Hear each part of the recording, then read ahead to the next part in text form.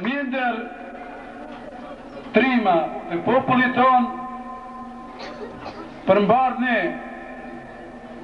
ashtu i pranishëm i cili e ka fjalën e rastit, Nana Tereze, motra jonë, nana e botës, Dr.Lush Gjergji.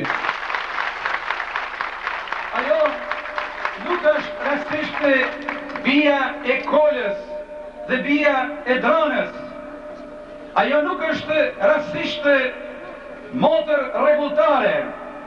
Ajo nuk është rastisht novelistja e paqes. Ajo nuk është rastisht edhe antare nderit e Akademisë e Kosovës. Ajo nuk është rastisht sot këtune me të pranishme. Tonë kush, gjatë këtyne 5 muajve prej kurit kemi të emruar ardhen e saj, në çdo mënyrë në pyeste, a do t'i vijë Nana Tereze? A ka ardhur Nana Tereze? Përgjigjja ime atëherë dhe sot është, po, Nana Tereze ka ardhur, ajo është në mesin tonë, ajo është në zemrat tona, ajo është në shpirtin tonë, ajo është në nënat tona. Ajo vllazër e motra e mbushi shprestin e madhe, shumë shekullore, të cilin ky popull e priti aq me afshë. Nana Tereze erdhi në vitin 1972, erdhi në vitin 1978, erdhi në vitin 1980, erdhi në vitin 1986, por sidomos erdhi në vitin e paqes e pajtimit, ajo Nanë, e cila u shpall nga bota, novelistja e paqes. Gjithë ata burra e burnesha, të cilët e kanë shprit dorën e pajtimit, gjithë ata njerëz të mëdhej e heroj të ditëve tona, të cilët me lot të tyre e përqafimet e kanë dalë vllavrasjen, ata e nderuan më së tepërmi, edhe më tepër se shpërblimi Nobel, edhe më tepër se Akademia Nana Tereze. Sepse ata më së miri e kuptuan fjalën dhe porosinë e saj.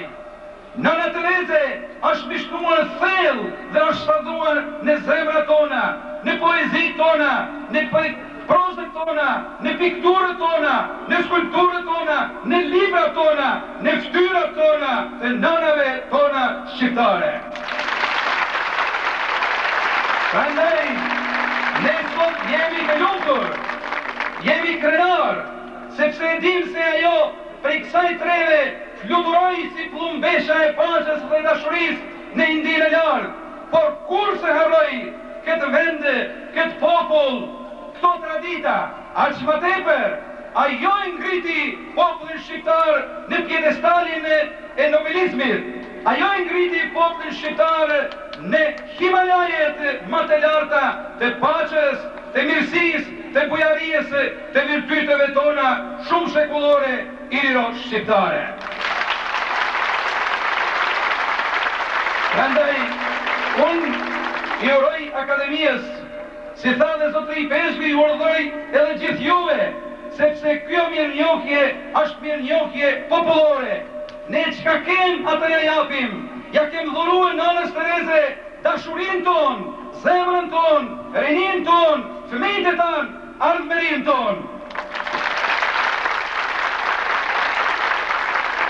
Dhe e të dinë bota mbarë prej këtij vendi shenjtë, se populli shqiptar një herë e përgjithmonë e ka kuptuar, e ka pranuar, e jeton dhe e dëshmon fjalën, porosinë dhe veprën e Nanës Tereze.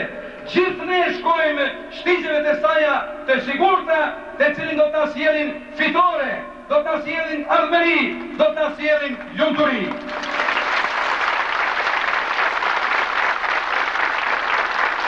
Dhe vëllezër dhe motra, lejoni edhe një herë të përkujtoj fjalën e bukur që e tha para 2 vitesh kardinal Paskaj.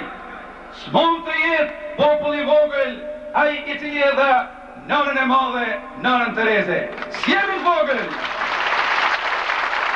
Kërkojmë dhe pranojmë të tjerë, por për këtë jemi të vetëdijshëm para se ta thojnë tjerë vetë ne. Dhe në fund lejoni të citoj fjalët e shejtërisë së tij, Papës Gjon Pauli II, i cili me rastin e 80 vjetorit të lindjes së saj, ndër të tjera i shkruan: falenderoj Zotin për dhëntin më të madhe kishës dhe mban njerëzimin. Falenderoj Zotin për Gjergji Bojaxhiun, Nanën Tereze.